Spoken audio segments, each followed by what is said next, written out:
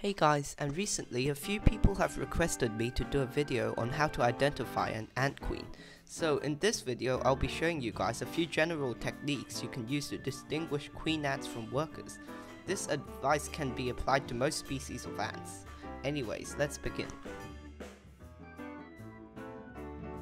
The first and most obvious difference is the thorax. In most queens, the thorax is bigger than the head, and there are clearly visible scars where the wings once were. Yes, queen ants do have wings. If you have found an ant with wings, it is either a queen or a male. The difference? Well, males look a lot more like wasps, with a thin pointed abdomen and a tiny head. The queens, however, are double the size of males and have a plump abdomen. Overall, they are extremely fat and have a bulkier frame.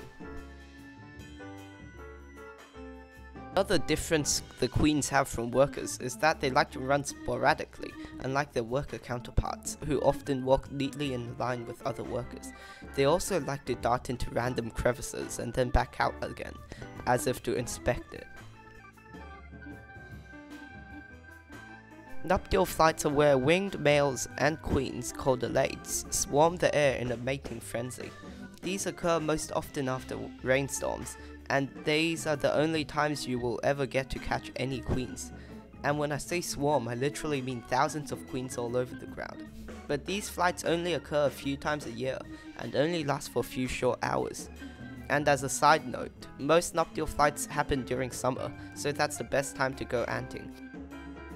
And that's pretty much all there is to it. Queen ants are more fat in general compared to workers, and are most common in summer, on hot days after a rainstorm. Thanks for watching and hope you enjoyed this video.